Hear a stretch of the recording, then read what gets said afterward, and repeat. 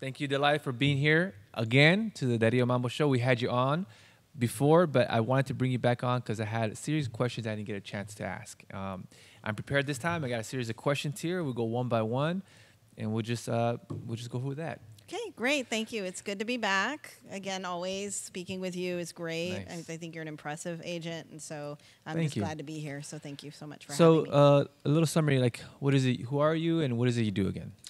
So my name's Delilah Walter. I have a firm, Walter Law.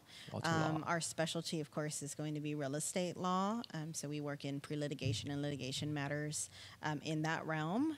We also do wills and trusts. We do probates, guardianships, and then, of course, LLC entities. Wow.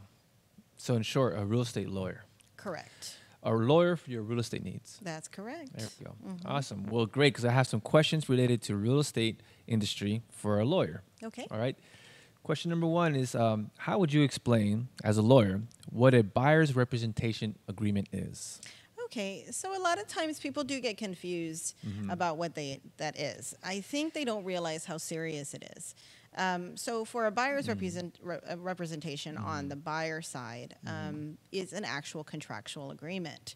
You are binding yourself to a real estate agent to find you a home and for you to work with them through that process. So it's an agreement between a client and a buyer agent. Right, correct. So this is an agent and their client's contractual agreement to stay together through the process.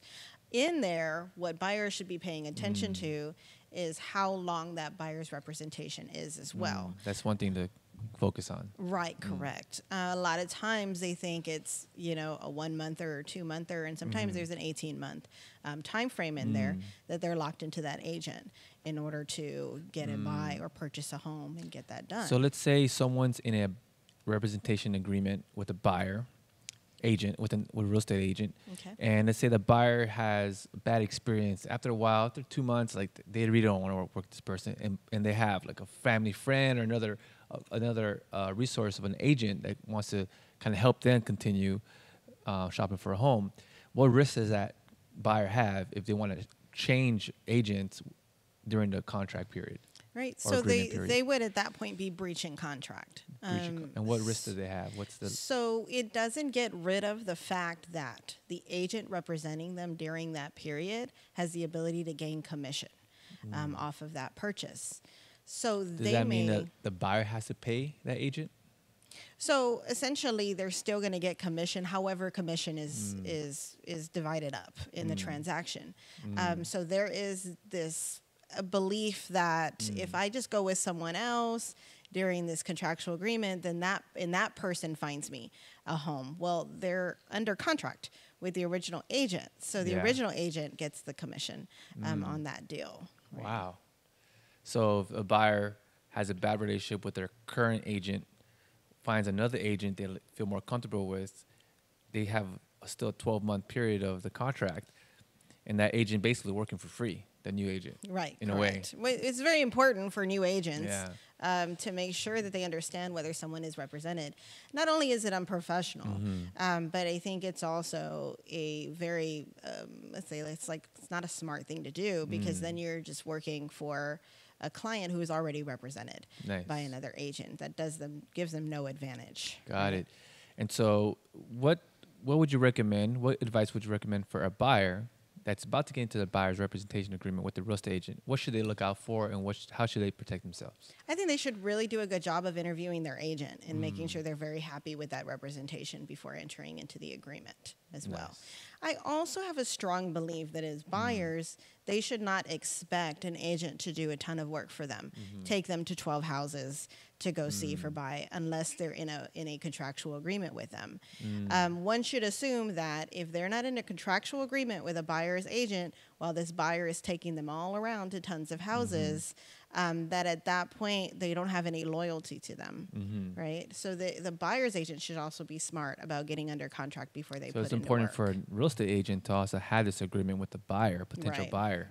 If not, there's no loyalty there. Right, They're and contractually. Right? Yes, and you should, and I think agents need to be careful with this, because a lot of times you'll see a lot of agents get burned.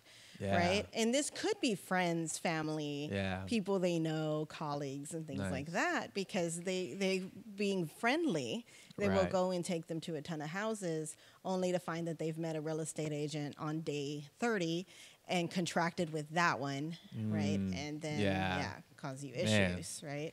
Now, there can be, and we won't get into that here, you know, there can be some argument about procuring cause. Of protection period. Of connecting that buyer to that property and things like that. But it gets much harder when there's no contract in place to get them there. Gotcha. Well, thank you. Awesome. Another question is this for a buyer, right? From a real estate lawyer's perspective, what is the biggest risk a buyer has in making an offer on a house? So if I were to pull back and take it out of the real estate transaction realm, in contract law, on a basic offer and acceptance concept in the legal world, if you just offer something and someone accepts it, especially in writing, it surely helps. Then you can actually create a contract that way. The culture in a buyer-seller transaction, like we see all the time, multiple offers are very common. So a lot of times you can offer on several homes, and it really only solidifies when both sides have signed a contract. I think that has a lot to do with just the price is only one aspect of the sale, right? So you can't expect that a full contract has formed between both parties, both buyer and seller, just because someone has said this is the price that I'm willing to go with, and I accept that price. There's everything from option period to closing date. Still negotiations. Tons of negotiations to happen still, and everyone knows that, and so it becomes more of an open situation in that. So even when you make an offer on a house at this price, blah blah blah, doesn't mean that you can't still negotiate it within the offer, even when the offer gets accepted. Correct. So what kind of risk does a buyer have then in making an offer in a house? Are they obligated to pay that right away? The cost of the house, you know, are they binded by law, you know? Right. No, I mean, at that point, you've just made an offer on the property, and then there still needs to be lots of loose ends tied in at that point. So the buyer doesn't really take a ton of risk other than that they are going to get attention. The seller's agent's going to go, okay, we accept your offer, and then you need to move into the second step. Now, at that point, if you want to rescind that offer or just say, you know, at this point, we're not interested, or those additional negotiated terms just aren't what you want them to be, then you can certainly back out of that. And then last question on this is, what if a buyer makes an offer and the offer never gets accepted? What risk does a buyer have? If a buyer, none at all, none right? At all. Right. Because at that point, then no one's tying you into your offer, right? So an individual can make an offer a day in different houses. If those offers never get accepted, they're not legally binded by the offer they submitted. Right, correct. Gotcha. Cool. Next question. This has to do with encroachment, okay? On encroachment, can you explain what an encroachment is? Yeah, so it can happen in various ways, but the most popular way that we see in our firm is going to be fence encroachments, right? A lot of times people put up a fence, they might not realize where the boundary line is between this property and that property, and so they may end up what we call encroaching onto their neighbor's property. So would you recommend for, let's say, a property owner who has someone else's fence on their property that they can just get a bulldozer and like knock it down? Right. Well, yes and no, right? Yes and no. I mean, it all depends. We have certainly utilized, aggressive tactics that may challenge somebody to sue them, right? At the end of the day, if, according to their lawyer's advice, they've done all their due diligence, and due diligence means a survey of the land. They're certain, that the fence is on their property, within their property line when it shouldn't be, and things like that. Sometimes that may be part of the advice. Is that what I ask you to do right on day one without knowing anything about the case? Absolutely not. And then you do have to be careful, because whoever has put up that fence, that is also property that belongs to them. So even though it is on your property, you know, there's still the idea that they spent money on the materials of the fence and things like that. So I think sometimes what that does is just open up, despite them being in the wrong, the other side, I think it might open them up to more liability that we don't need. What's a common strategy in dealing with these claims? What's a common strategy as a real estate firm to handle this when someone has a fence on someone else's property? So usually what we'll do is make sure that the other side knows first. So a demand letter is really important to start with in those particular cases, because they may have gotten a survey that was wrong. The fence company they hired may have done it inappropriately, and it may have been completely innocent. It's very important not to start in an emotional place for a legal issue. I think it's very easy to get there because it feels so personal. Yeah. How dare they put a fence on my property, I right? I am angry.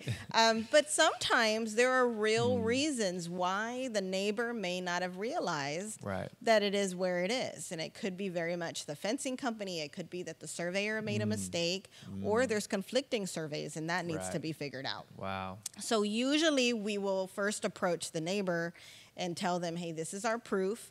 It is showing that your fence is, you know, encroaching on my client's property, and you need to remove it. And then usually we'll give a timeline for that. Yeah. Right. Wow. That's usually the first step on that. And so we see this all the time, where a client buys a property, a piece of land maybe, and there's another person's fence on it, and then that buyer wants the agent to, you know, send letters, to knock on the door, to do the groundwork. You know? What's your recommendation on what an agent should not do? So it's really important for both the agent and the client of that agent, whether it's the buyer, seller, whoever is the one that has engaged the agent, to understand the scope of what the agent is supposed to be involved with. An encroachment of a fence is a legal issue. Both agents and their clients need to understand that their job stops at that point, right? While the client can sometimes expect more from their agent, they need to understand that going beyond that scope places their agent in liability for doing things that they don't have the expertise in. Not just them, the brokerage. And the brokerage, right, absolutely. So maybe it's a real estate agent's responsibility to educate their client on what they cannot do. Right. Yes. I think it's very important at the engagement level, and I think we take it back to that engagement agreement between the client and the real estate agent. At that point, it needs to be made very clear that they are simply helping them through the sales process, but not providing any legal advice. I think what happens is clients get really attached as well to their agent. And so they want to continue that relationship in things outside of the scope of that representation. It might be after the buy-sell is complete and it's closed already. And the agent may want to help. I think it's natural, especially for good agents, to want to go beyond the scope, because that's them being there for them, right? But at the end of the day, I think it does well for the clients just to recommend them to a real estate agent and tell them this is who you need to go with. Just go with them, and then they will walk you through this process or give you your options at that point. So an agent should recommend a lawyer. Right, correct. An agent should recommend you. Right. A real estate lawyer who specializes in real estate. Gotcha. Especially, yeah. And that's what's important, too. I think agents should always have a real estate lawyer in their back pocket.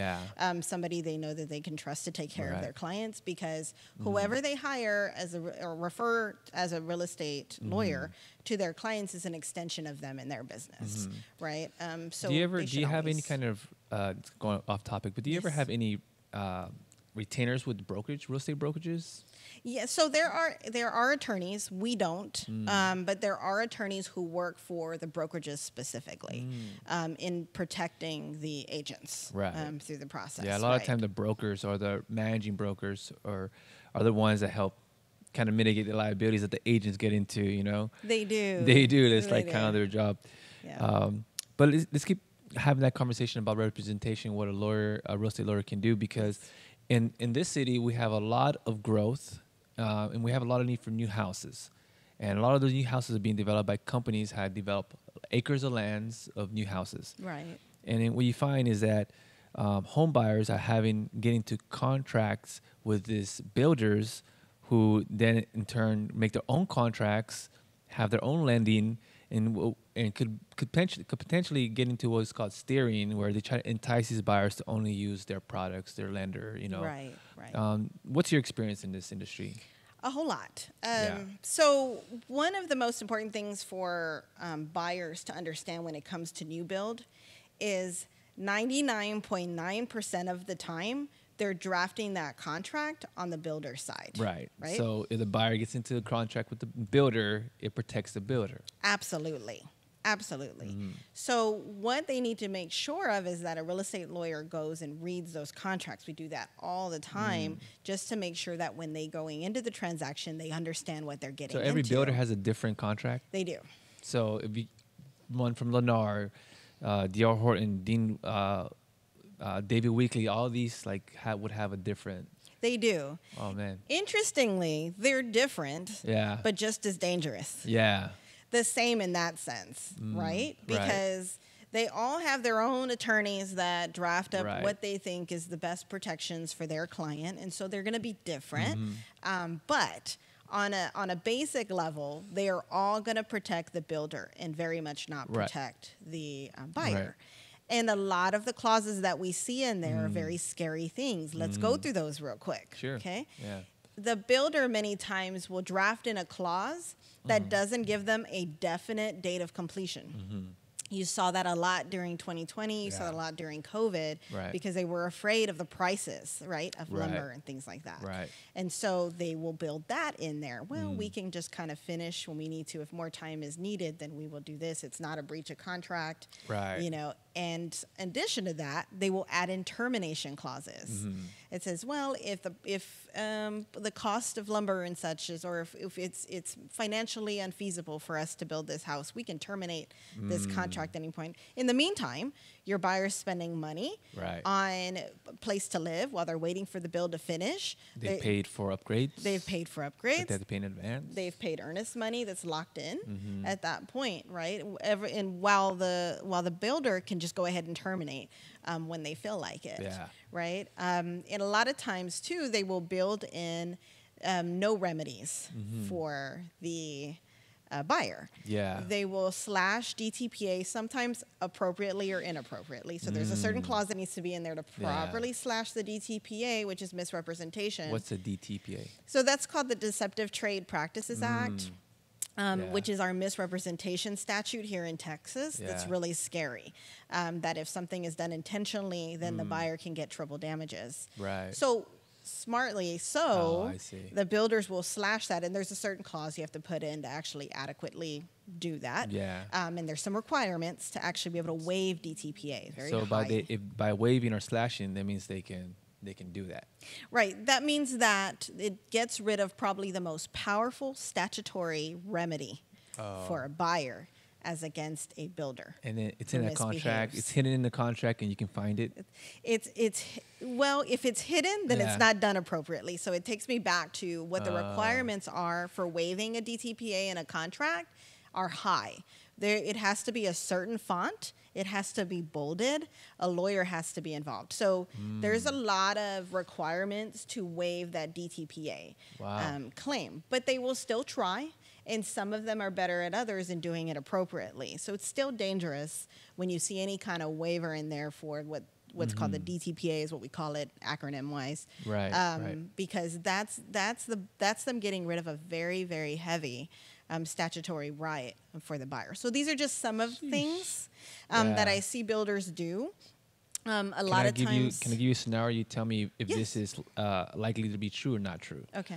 Buyer gets into a contract with a new build and pays the funds for the upgrades and everything, and they give them a projected time of when the house will be done. And then interest rates are so good at that time that the client can easily afford it, right? A year later, the house is not done. Almost getting to 2 years later, interest rates have gone up. And of course, they can't lock in their interest rate until they're, I think, 60 days out of closing. And so this client is under the buyer's under the other perception that the builder is stalling in order to price out the buyer. And because we had chains of email threads of pressuring them, the houses next to them are being built even though they got in contracts afterwards. So we had this conversation, and we almost had to get a lawyer involved because of this. But we put so much pressure on them that they ended up working out. But would you say that's more likely to be true or not true? True. And I will say especially true during COVID. Yeah. What the builders were getting into contractual agreements before COVID got crazy.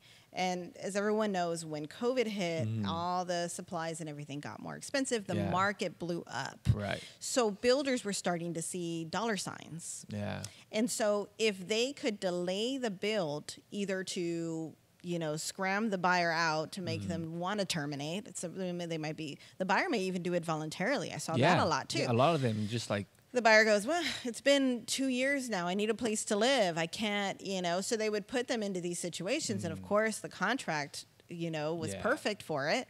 And so the buyer was capable of terminating at that point, and it, helped the builder. So you would agree that was a strategy. That was a thing. Yes. Man, that's kind of scary. Yeah, it was really, really ugly. And it was horrible because, this client waited almost 2 years. Right.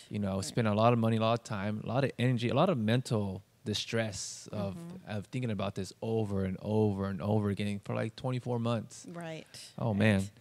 And it's sometimes the builder would on purpose, right, do this because that means that if that contract failed and was terminated, then it allows them to go and get under contract for a higher price. So that was the biggest mission for builders at the time. And we see a little bit of it still now, but the market is changing. So the relationship between the builder and buyers are a little different these days. But at that time, and we may still see some remnants of it here and there, that's what their main goal was. It was probably less expensive for the builder at that time to breach their contract if it is even breachable. Like I said, a lot of times there are open clauses on finish dates. It was less expensive for them to just do the one remedy that's in the contract, which are many times just return the earnest money. Yeah. Which is what, 50 to 60,000 sometimes. And hopefully they don't say anything. And then, but they may have even gotten rid of their remedies. The buyer, like I said, those contracts don't even give the buyer the opportunity to get any other real remedies or damages. You can argue those things, and maybe there's a chance, right, to win that in court. Yeah. But they've just lost 2 years of time. Right. They're getting their $50,000 or $60,000 back, and then are ready to walk away, and are probably not looking to spend any more litigation funds on the thing that already delayed them and cost them a lot of money already. And builders are relying on that. And so it's less expensive for them to just breach or not breach, as I mentioned earlier, and terminate or cause a termination, right? I saw both sides. Yeah. So that then they can put it on the market for $200,000 more. Right. And that's what I think what was happening, because these buyers got in a contract at such a great price, and within 2 years, the appraisal value was already like almost not double, but 50%. Significantly more. Yes. Wow, we can go all day on this. Seems like you have a lot of experience, and it's kind of scary to know that these things were really happening, because we were out in the field doing this, but, I would give the benefit of the doubt to the builders, but hearing it from you sounds like, it was very common. Right.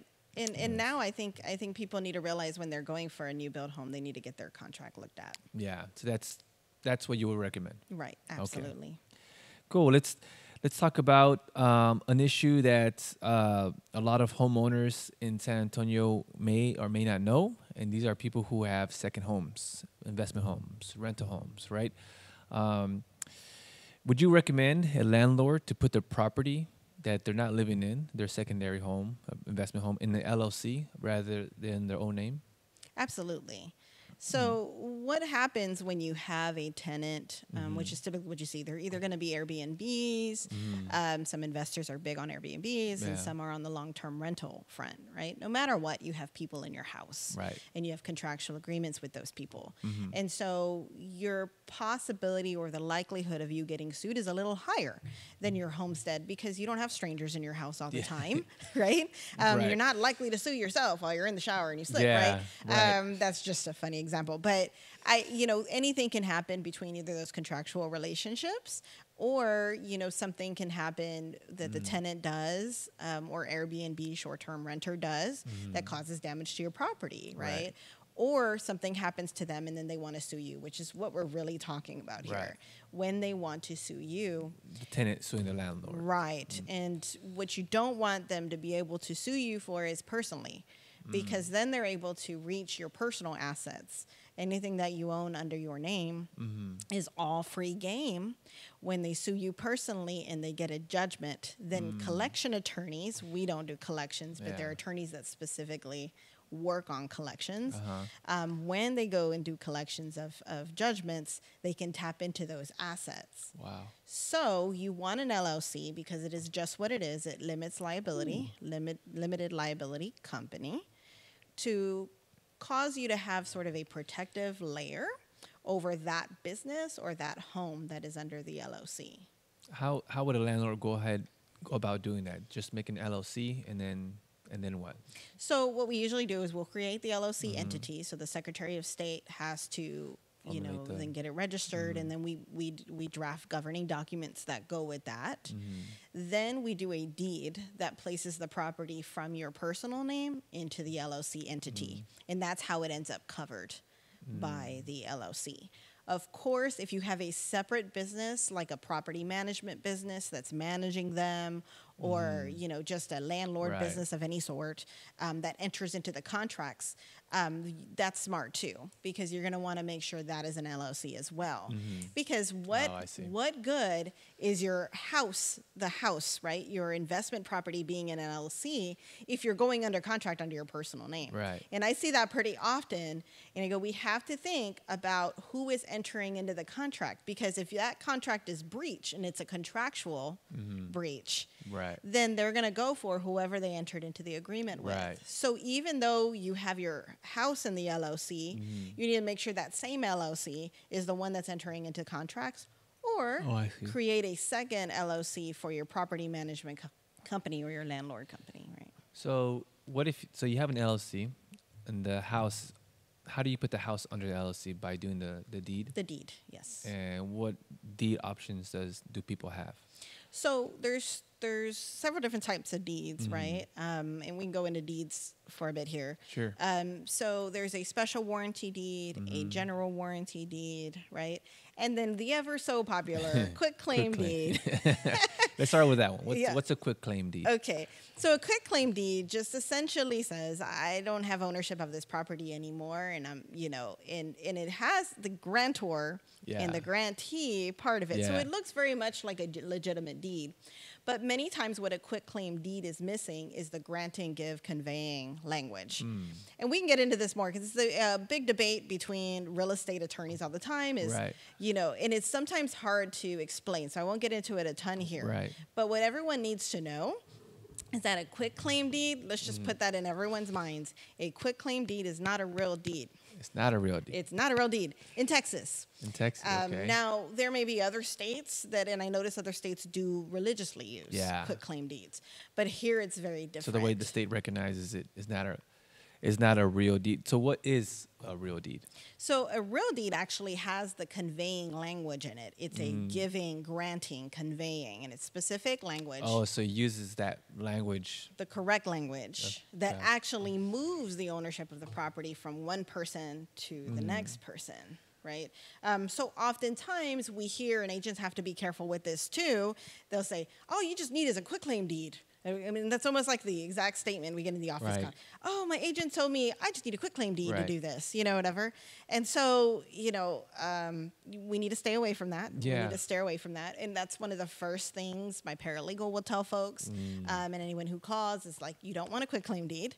It's going to be either a special warranty deed or a general warranty deed. Okay. A special warranty deed is one that says, I promise that I own the property. And it's kind of a one-stepper. You're just saying, I promise that I have an interest in the property and I'm warranting that. So you can sue on the contents of a deed according to that warranty. Okay. A general warranty deed is larger. It's saying not only am I promising that I own that, but like everyone behind me also owned it too. So I'm warranting that and promising you that that's the case. So if someone has title insurance, right, and a good title policy, that means that they've already gone and done a title search and looked at the liens and verified ownership. Right. And so wouldn't a special warranty be okay because basically they have the documentation that says it's been checked out? Well, it's a risk that someone just has to determine at that time, right? Special warranty deeds are used pretty often because a lot of times on a liability basis, the seller doesn't want to take the risk of promising anything themselves. So that's the difference. Like probably seeing like other people who own the property? Before them, Oh. right. So they're two different things. So there's your title policy, which the insurance company for the title company is saying, I'm going to defend you if something goes wrong. We've checked everything and we've done our very best at due diligence here, and let's give you a title commitment to tell you this is what's wrong or needs to be cleared, and we cleared all those things, and now we're going to give you insurance, a policy at the end, and it's going to say, hey, if something goes wrong here, we're going to defend you, and they have their own lawyers, and sometimes I'm litigating against these lawyers because something went wrong with title. And so those lawyers would then defend them, right? So that's what that does. The deed is its own promise by the seller itself inside the deed saying, I promise that I own this, whether it's a special warranty deed, or I promise that everyone behind me. And so that is its own document that someone can sue over. I see. Right. So if someone wanted to do a general warranty, like what's the turnaround time between starting that process and then having that reflect on the county? Okay, so there is somewhat of a delay there. In drafting them is pretty quick for our office, and then we record them as soon as they execute them. We always have to have the original in the office, and then we record it in the property records. Okay, the property records has access online through electronic means, and you won't always see that right away. It takes it a while to be able to search, to make it searchable, because the clerks are still putting them into the system and things like that. Where a lot of people think they will see that deed or that change right away is the appraisal district and the tax assessor's office. And they need to understand that's county, right, government. And so they have tons of new deeds that kind of come in and get reported to them on a consistent basis. Right. So you may not see the change in ownership in those records for 6 months, sometimes to a year, because they're still processing those things. Right. So what I would recommend is if someone's trying to get that change right away, is that they take that deed, the recorded deed, and go and hand it to them. Go, we need to change ownership here, and hand it to the county? The county, right? And there's two offices. There's the appraisal district and the tax assessor's office. So I would take them to both if you want them to immediately be reflected in the system. So the same place you go get your car registration every year? I don't know that car registration is in the same place. Because it's a tax assessor, right? It's a tax assessor. Uresti? What's his name? Uresti, yes. Albert Uresti? Yes. Yeah, so that's where you go to get your car registration. Okay, well, my husband takes mine. Yeah. So I didn't know that. Yeah. But yeah, it's in the same place, right? If that's Albert Uresti's office, then that's correct. That one, and then the appraisal district. Okay. Nice. Good to know. Good. Okay, so we gone through some deed questions.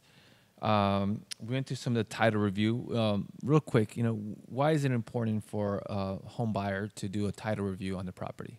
So what does that mean? Well, okay. So there's different types of purchases. There's two types.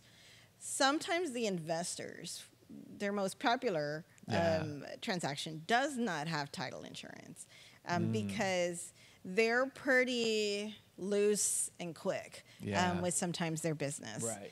And that's okay. It's just a risk that they take. But sometimes you can opt not to have title insurance. But what you're doing when you do that is you're accepting that if you didn't do your research or get somebody to research it, right? Then you could be getting a property that's upside down and you don't know it. Because there could be a lien on there that is worth more than the value of the property itself. Oh, man. Right? So anytime like, you what would buy, be an example of that? So child support liens, judgment so liens. someone can have child support of balance that's worth more than the house. Right. Yes. Wow. I mean, this is 18 years of a child's life. Right. Sheesh. Right. If some of them who've not paid at all. Right. IRS liens can be large. Right. As well. Tax lending liens, which are pretty powerful liens.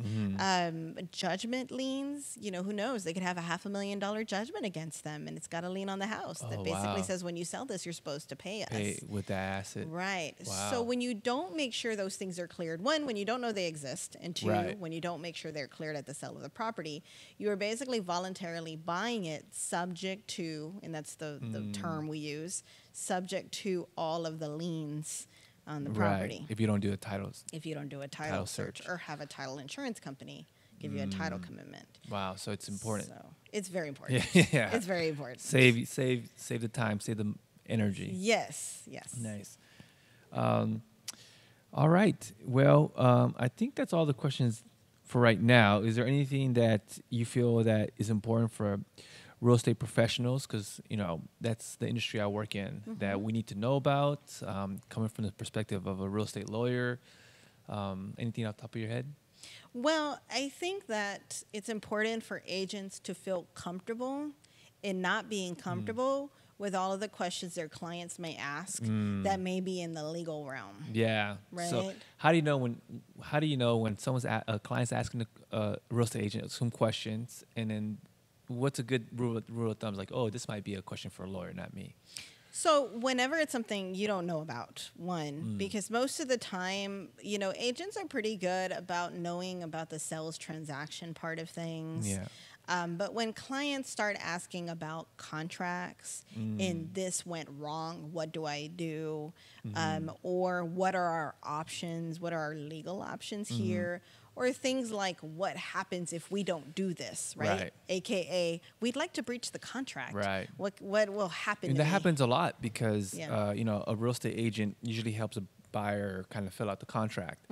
And, clarify this, are real estate agents supposed to explain or read out the contract to the buyers? No. No, right? No. And so whenever a buyer or even a seller asks a question, what about paragraph 2? What does this mean? Or in paragraph 11, special provisions, this is that. Like, what does that mean? Like, a real estate agent should what? Should tell them, I can't interpret contractual clauses for you. I can tell you what it says and I can read it to you, but only a real estate lawyer can actually interpret clauses for you and the ramifications of those clauses. Wow. So, so going back to the question, whenever you get a question you're not sure about, you should just refer it out. Right. Correct.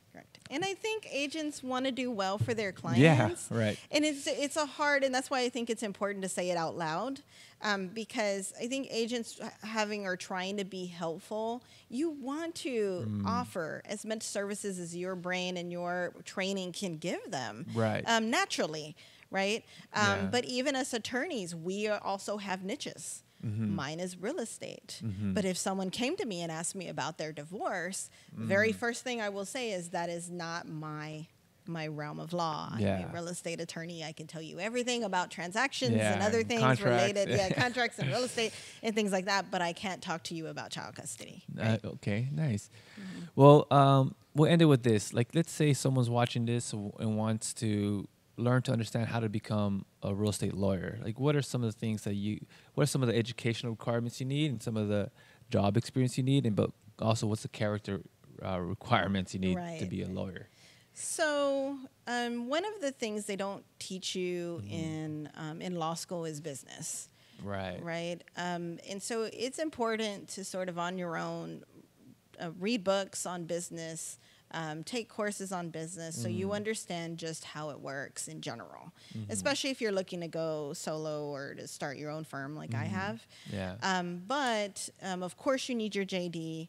Of course you need to get through the bar as well. But if they're a law student, the best thing to do in real estate law, it is such a practice area. And what I mean by that is there's not there are books. There's the property code. That's one source, right? There are litigation guides that talk about it. But the content of real estate is not easily self-learned. Yeah. So that's why we have interns in our office, because I'm a huge advocate for education. But if someone is trying to get into real estate law, the best thing for you to do is find a real estate lawyer and go to their office and try to become an intern for them, because real estate law in practice is not like much other laws in which you can just read a book and sort of master it that way. Dirty. You got to get in there and be in the field. You talk about it. Yeah. Right. And how long have you been in this industry? So 7 years at this point. And I'm sure you learn something new every day. Yeah, absolutely. They always say that real estate law is a mile wide and an inch deep. So, yeah. And so what they mean by that is there's so many types of real estate law. And we do many of them, but there's so much to master in all of that. Yeah. Sometimes in real estate, we also have a mixture of probate and intestate law. Grandmother died. This house has been sitting there for 20 years. We never probated her estate. Who owns it now? Right? Wow. That's all understanding intestate law as well. So it's a mixture of laws too. So you have to master a lot of things. And also be really good problem solver. Yes. Yeah. Yeah. I think so. Well, thank you, Dele, for being here. I think we're good for today. Thank you for coming in. Thank you for having me. People who are watching this get a lot of value coming from the perspective of a real estate lawyer. How awesome is that? Yeah, thank you. Thank you. I'm glad to share. Thank you. Until next time. Till next time. And done.